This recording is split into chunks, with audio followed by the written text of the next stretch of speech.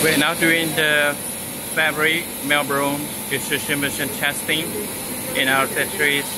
This is the model 65. The final and successful testing with the fabric.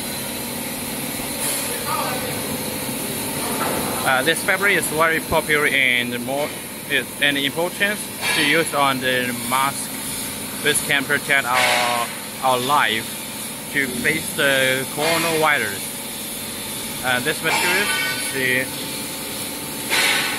is used in medical mask and KN95.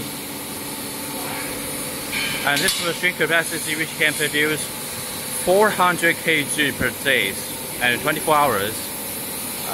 The capacity is in the middle size, and this is the converting for the fabric.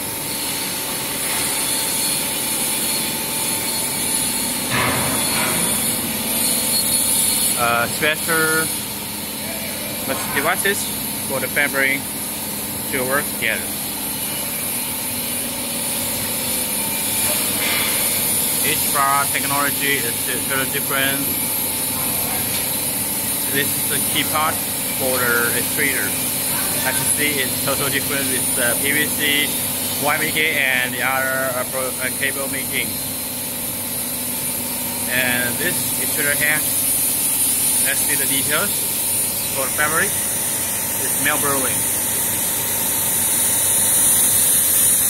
You need to have the experience engineers to do this task, because the testing is very difficult at the beginning, but once you study and successful, it is much more easy to read.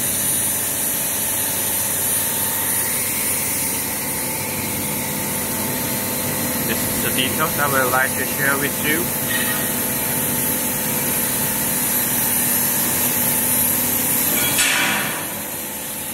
And see the head for different part has the temperature controlling.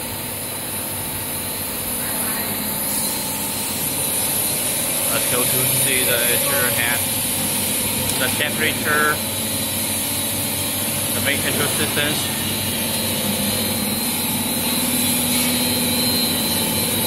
Materials is for the specific meltblown pH. It's for reference. Another part, see this, the burning order is meltblown extrusion.